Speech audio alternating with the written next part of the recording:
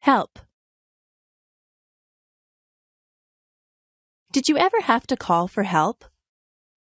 Were you ever in a situation that was an emergency?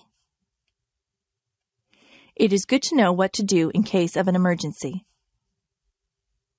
You should always know how to get in touch with the police and fire departments. I have read stories where very young boys or girls have called the police and saved their friends' or family members' lives because they knew just who to get a hold of.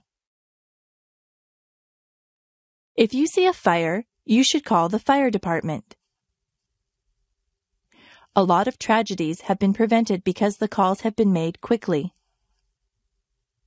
It is important that emergency vehicles arrive very quickly. That is why those vehicles have sirens. When their sirens go, it means to get out of the way. Policemen, firemen, and ambulance attendants are trained to handle very difficult situations. They often save people's lives. They go through a lot of training to become good at what they do. They never panic in emergencies.